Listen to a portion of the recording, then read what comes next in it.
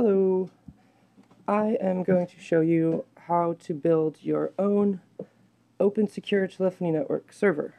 I got some requests to do a screencast showing the whole process that is documented here on this blog post.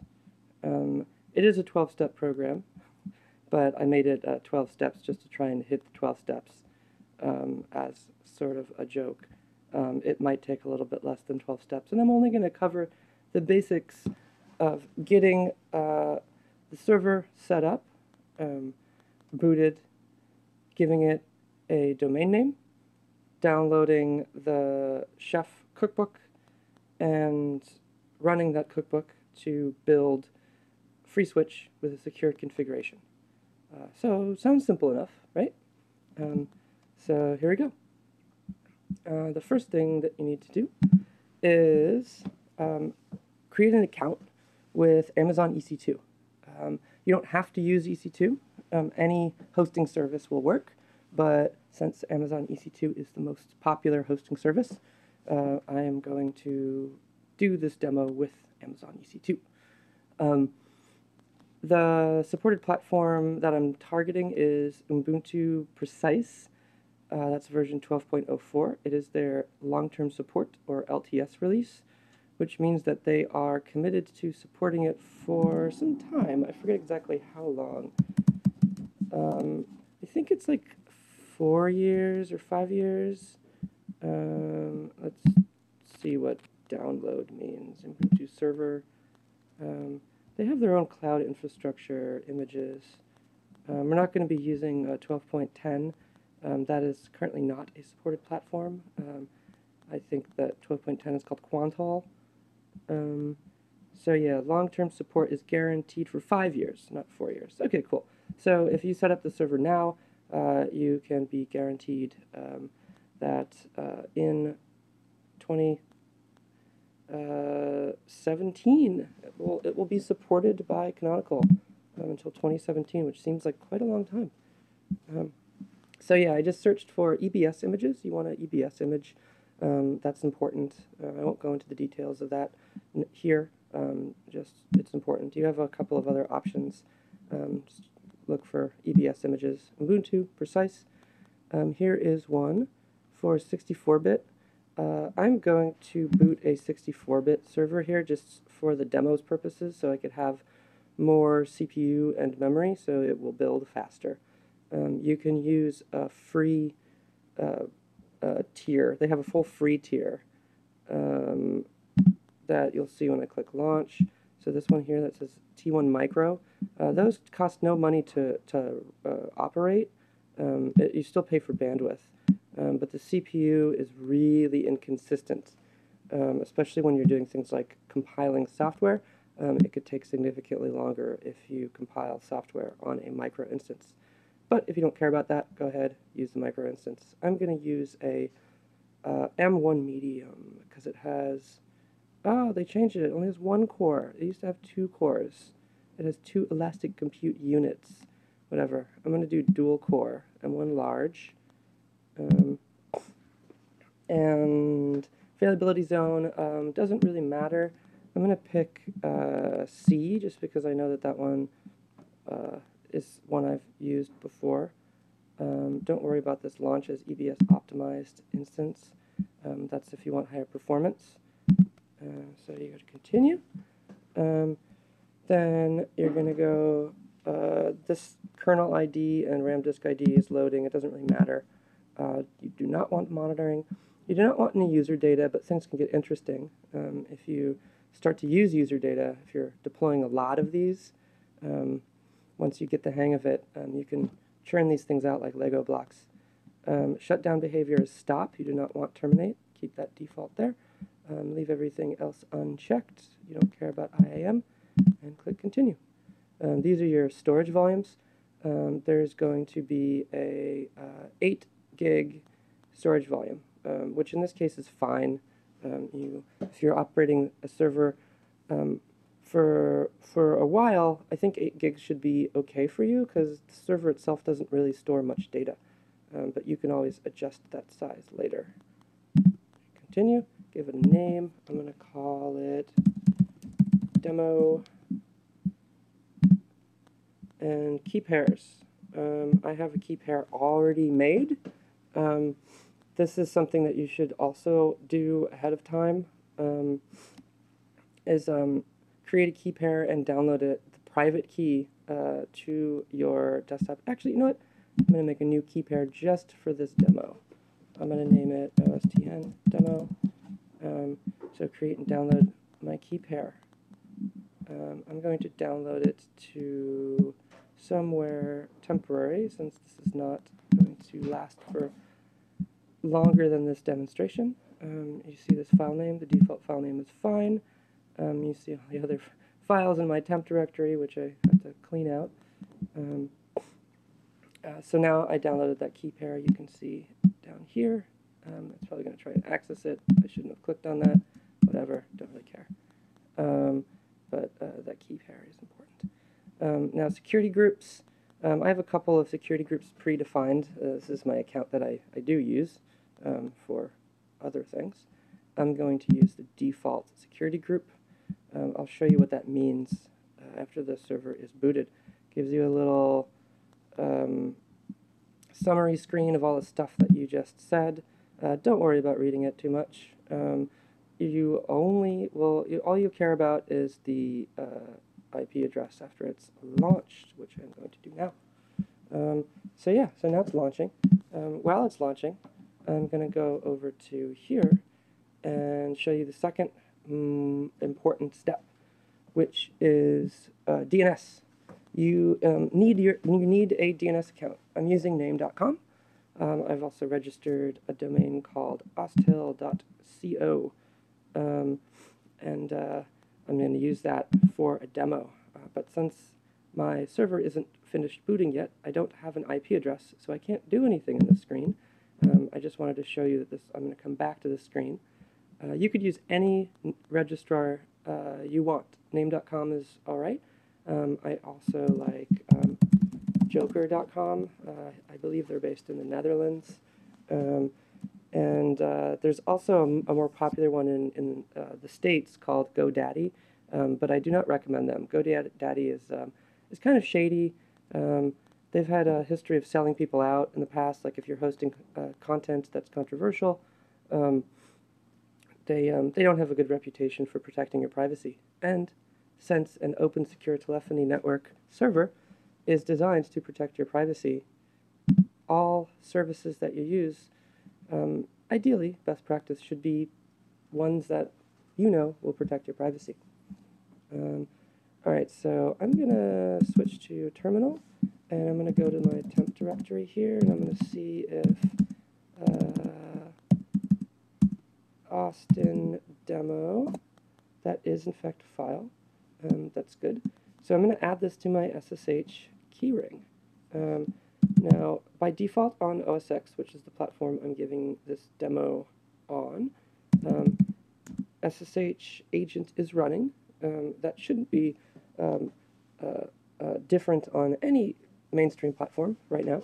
You can check by saying SSH add-L, and that will list your keys that are in your keyring. This keyring is running in the background. This is one of the only ways to see what's in your keyring. So I'm going to add the Austin demo key to my keyring by saying SSH-add OSTN demo. Oh, it's yelling at me. It's saying, oh no, the permissions are too permissive. It even tells you, see it says right here, that's what the permissions are. We want to make those permissions more restrictive. So we're going to go chmod 600. That is not the number 600. That's 6 followed by a 0 followed by a 0. Each of the digits have a specific meaning. Just memorize this for now. If you want to read about the meaning of those, you can do that later. So I'm going to chmod 600 OSTN demo. Now I'll try and add it to my keyring. Identity added. I'm scrolling up through my terminal history with the up arrow. So you can see that here is the Austin demo key. Great. So where are we now? We'll go back to the EC2 management console, and where it says instances, these are my running instances. I only have one right now. It's called Austin Demo. Looks like the one I just booted. And here you have a domain name. Now the domain name is interesting because it also contains the IP address, the public IP address. So we're going to copy that, and what you want to do is run this utility called dig, and then paste the domain name. So what this says right here is this is the IP address for this domain name. You can see that 54.234.234.84.237 and so on. That is the IP address, which is contained in the domain name. So it's kind of a shortcut if you don't want to run dig. I usually run dig just because it does a real DNS query out on the internet, and it assures you that that is, in fact, the IP address. So since I have that IP address, I'm going to go to my DNS management. I'm going to create an A record, which is the default name.com. I'm going to call it OSTN, and I'm going to paste in that IP address. TTL 300 seconds. That's a good, sensible default. That means that the name will update every 300 seconds. So if you make a change in here, it will not take effect immediately. It will take 300 seconds for all the other computers on the internet to get that name. So I added the record. I don't think I have to save anything after that. So we can check by copying this text, austin.ostl.co. Keep in mind that your names will be different than mine. And I can do run dig again on that name, and lo and behold, that is, in fact, what we just set. Awesome. So we have a domain name, we know the IP address, we have a key pair generated, which means we can log into the server. So let's try and do that. I'm going to use SSH again. SSH, I'm going to SSH as the Ubuntu user, which is the default user. And that user is unprivileged but has full sudo privileges, which means it can become root. And I will be working as root. .o, and it's going to say, oh, the authenticity of the host can't be established, which is fine because we are in fact the operators of this host, so we don't really care who else is operating it because no one else is. If you are in a situation where you are unsure of who is operating that server, you could verify this fingerprint from the operator. When I say operator, I mean a real living person. But typically, that's not really that common of a process unless you have servers with lots of administrators. But in this case, you are the administrator. Awesome. So the first thing I'm going to do is I'm going to become root. I'm going to type sudo-i, and now I'm going to type who am I? Oh, look, it says that I'm root. That is what I want. Working as root is a practice that is discouraged. I do not discourage it. All I do is say, be careful, because you could destroy your whole computer if you make a mistake. So check your keystrokes carefully, and don't type anything like that. If I hit enter, that would have been very bad. But I didn't hit enter, so that's fine. Clear the screen. So the next step is to download the Chef cookbook. This is the URL for the Chef cookbook. Actually, this is the URL to the Guardian Project's collection of cookbooks that we are developing and maintaining. The word 12 tones there because that's my consulting business, my development business. But the Guardian Project is sponsoring this particular OSTN project, so I'm hosting these cookbooks under there. So I clicked on cookbooks. All we care about right now is free switch. There's some other cookbooks in here in various states of development. Not all of them will do anything interesting. The Free Switch cookbook does do some pretty interesting stuff, and that's the only one we care about. So here's some documentation about what's going on, which is what I'm walking you through. So all we care about right here is the usage.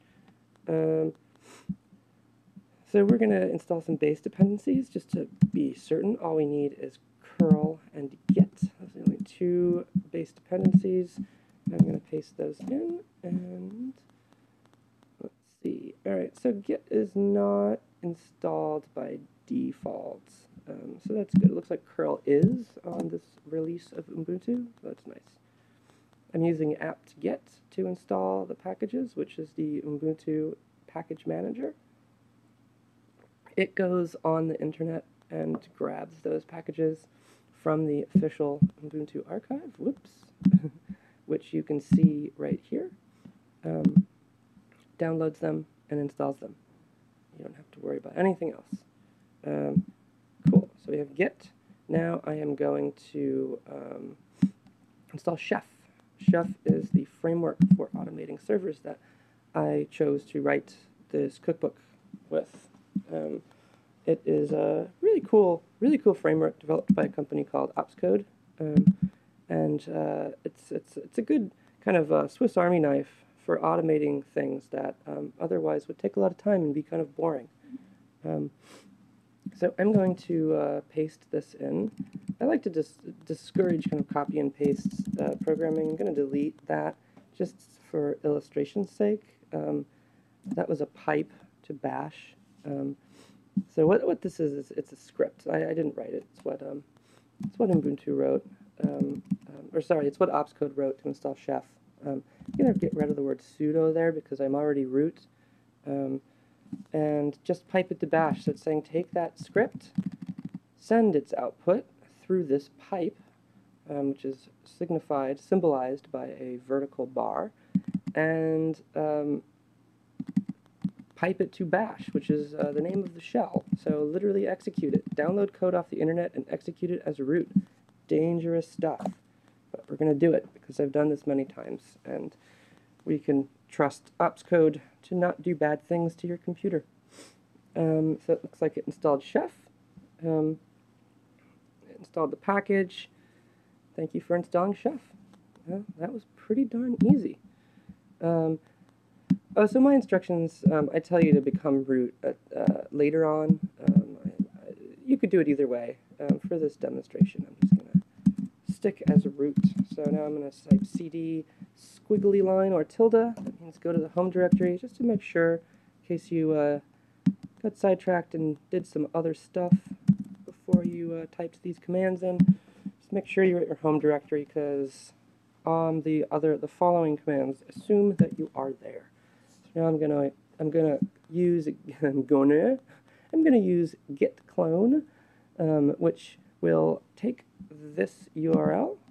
It will make a clone, fancy word for copy, to this server. Now, remember, just this terminal is a window into another computer. This is not the computer that that I am working on. I'm recording the screencast on.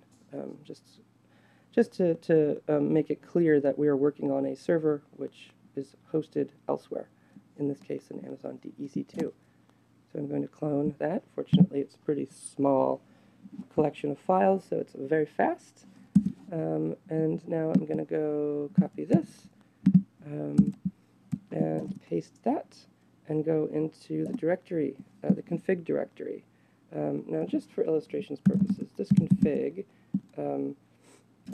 contains some JSON. Pretty simple. It just says add the recipe called free switch to the run list. I'm using a text editor called Vim. You won't need to edit this if all you want to do is install free switch. As this cookbook collection gets more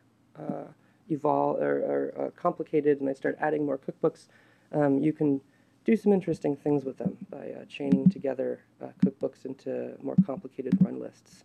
But in this case, everything is self-contained in the free switch cookbook. we could just run it as is. I'm going to run chef solo. That's what this line is. Chef solo is a way to run chef in place, an alternative architecture for chef if you have a larger collection of servers, if you're not just operating one server but many, is to run a chef server, which is a centralized location to hold all of your other servers, configuration data, package lists, all the stuff that makes those servers do interesting things rather than just sit there doing nothing. So we don't care about that right now. We care about just running chef solo, which is going to take a small configuration. I'm not going to show you this configuration. Leave that as an exercise to the user if you care. Nothing much interesting in there, just I think it sets some directories. And then it's passing an option, which is that configuration in the JSON format. That all it does is tells it to run the free switch cookbook, which is located in the directory that we just downloaded in this chef 12 tone repository. So here we go. This is going to take a while, so I may have to pause it. And I'm going to make my terminal bigger so you can see all of the wonderful log output. You can see that Chef has done some interesting things. Oh, no, I hit Control-C. I'm going to stop it. I forgot an important step, setting the host name. Right. This step is documented here under the requirements in big capital letters that say this is crucial. The reason that this is crucial is because the Chef Cookbook depends on your fully qualified domain name, which is a domain name that we set over here. This is your fully qualified domain name. Well, actually, this is my fully qualified domain name. Yours will look different, and your IP address will also be different, because it will belong to you, not me. So the reason that this is written down and not part of the cookbook is because every platform makes this process or implements this process differently, which makes it very difficult to standardize it into a script. So I'm going to show you the best practice that I've found for Ubuntu systems for setting the host name. So this is where you're going to need to learn how to use a text editor if you don't already know one. I like Vim. It's installed by default. I'm going to open the file called /etc/hostname. Typing and talking at the same time is hilarious. And in here, I'm going to delete this whole line, go into insert mode, and type in ostn.ostel.co. That's a fully qualified domain name. Right, quit, which writes the file out, quits the editor. I'm also going to go into etc hosts, which is yet another file. You'll see this first line here. Keep that line, very important. And since I have my DNS info up, I'm going to copy the IP address,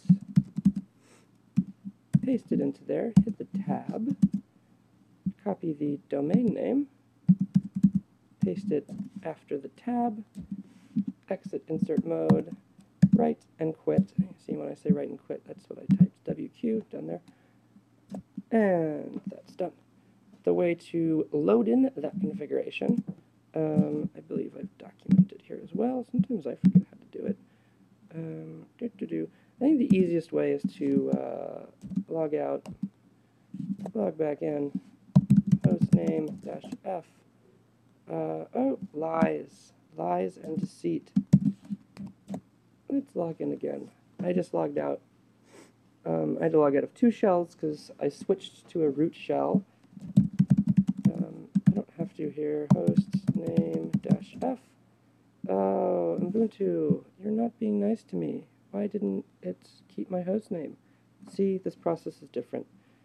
I usually do this process in Debian, but in this case I'm doing it on Ubuntu, which makes it different. So let's see. I believe I remember hostname -F and then etc hostname. I believe that's how I load in the new hostname configuration. Hostname -F. Ah, look at that. Different. Now it is ostn.ostel.co rather than this big string of stuff that ends in .ec2.internal.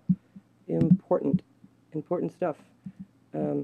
if we were to leave out this hostname step, we would have a FreeSwitch server at a domain name which I have just selected, which is a domain name that is private to Amazon EC2, which means that other users on the internet could not connect to your server, which defeats the purpose of setting up a server. Why did they choose to do that? I don't know. I'll leave that for a more philosophical discussion later. All we need to know is that our hostname is all good. And I'm going to just stay consistent and keep doing my little copy and paste stuff rather than typing everything out myself, even though I've done this enough times to memorize it. Rerun Chef Solo. One of the really cool things about Chef is you can do things like I did, and we get an exception. Oh no, this demo is not working out the way that I expected it to. It looks like there is, there's no package called G++. I don't believe you. I think you're wrong. G++ is the GNU C++ compiler, which is part of the GNU C compiler, which is a base dependency for this operating system.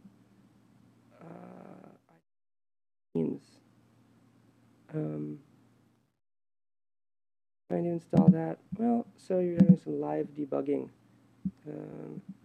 It looks like it's trying to do it. Well, let's run apt-get update to try and update our package repository. Perhaps that didn't happen. Maybe there's an older version of G++ on this computer when Ubuntu has released a newer version. That's probably what happened.